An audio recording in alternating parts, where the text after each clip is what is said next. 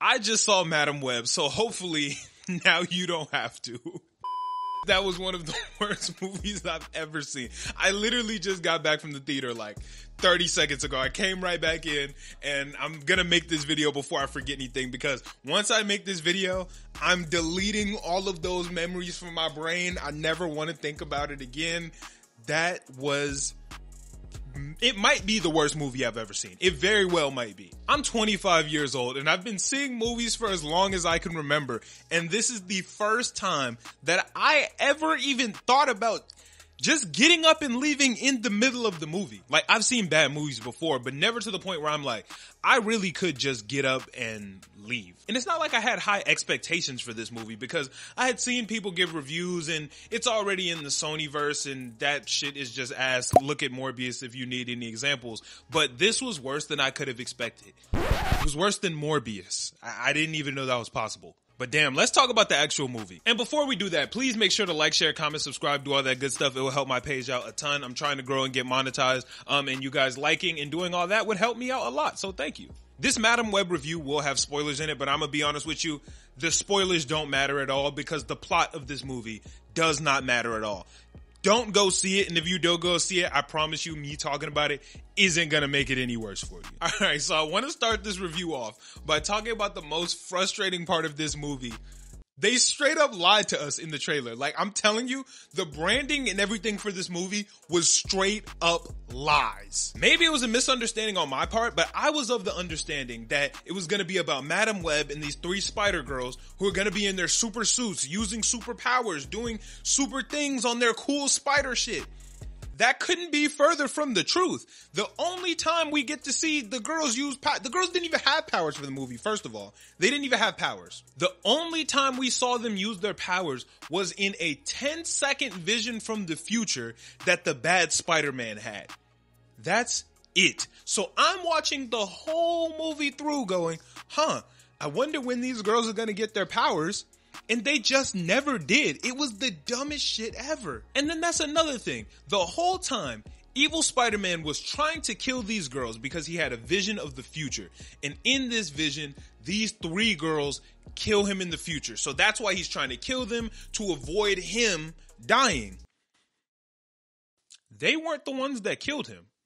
What the fuck was the point of y'all showing us how he's gonna die and what the future's gonna be if that wasn't even it? The shit ended with Madam Web saying, oh yeah, those girls aren't the ones who end you, or whatever the fuck she said. It's actually me.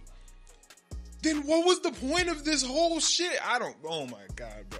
The way there's so many plot holes and inconsistencies like that, it's like 6 people each wrote a section of the movie without talking to each other. So one person just wrote this and the next person was like, hey, fuck that. We gonna do this instead. I don't get it. I don't get it. Also, I don't know who wrote the dialogue for this movie, but it was incredibly bad. It was all very, very cliche, very easy. It was like AI wrote the script. And the dialogue was so bad. It seems like in post-production, they went back to try to make changes to what the actors were saying, but you can very visibly see that the words were redubbed. So you can hear the actor saying something, but their lips are clearly saying something completely differently.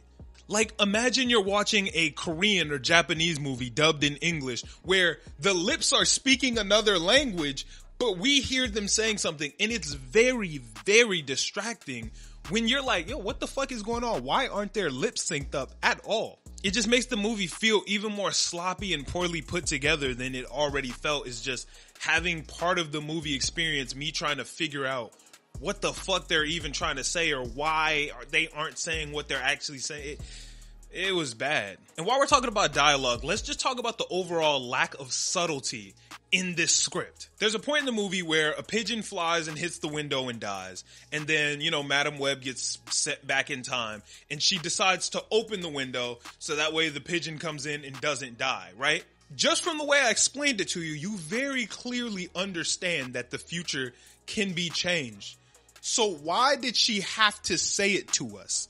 Immediately afterwards, she goes, the future can be changed. We know that. We didn't need you to tell that wasn't necessary for you to point that out to us. And the amount of times they felt like they had to say Ben Parker, his whole name, so we knew that that's Uncle Ben. It was ridiculous. It was as if they thought that we wouldn't be able to figure it out. The first time they weirdly put it in the middle of the script. Oh, I don't want to hold that picture. Can you hand it to Ben Parker? Oh wow, what's it like being an Uncle Ben Parker? Thank you so much for picking me up, Ben Parker. I don't know what I would do without you. What the fuck are y'all doing? We know it's Uncle Ben. You don't have to force it in like that. There were just a billion moments like that where they felt like we weren't gonna get it if y'all didn't explicitly state it 6 to 7 times. And the script was really bad, but it's not like the actors helped. You could very clearly tell that Dakota Johnson just did not want to be there at all because her acting was on 0% the whole movie through.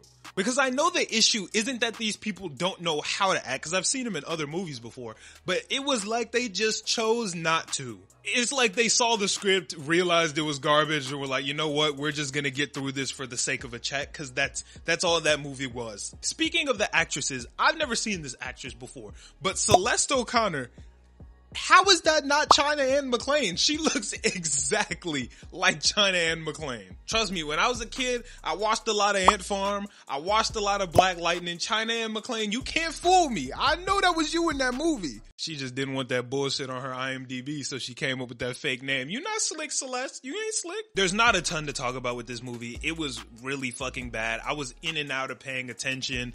I was on my phone for a little bit of it. I started to doze off, kinda. Like, it was just a very bad movie. Please, my biggest hope is that this review will keep you from wasting your money.